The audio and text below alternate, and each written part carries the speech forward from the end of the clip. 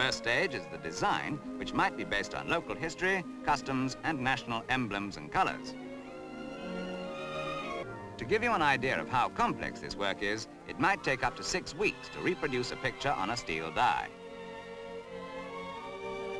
The engraved die is hardened, and in a transfer press, the design is embossed on a softened steel cylinder, a gradual process of rolling backwards and forwards, with the cylinder meeting the die always to precise register.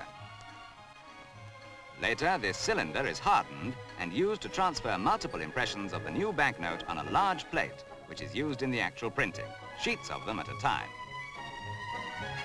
Unless you believe that money is the root of all evil, here's a heartbreaking sight: money going up in smoke. But if you were thinking of nipping down and picking up a job lot of slightly imperfect notes, you'll be unlucky. Anything that has been rejected is regarded as spoilage, and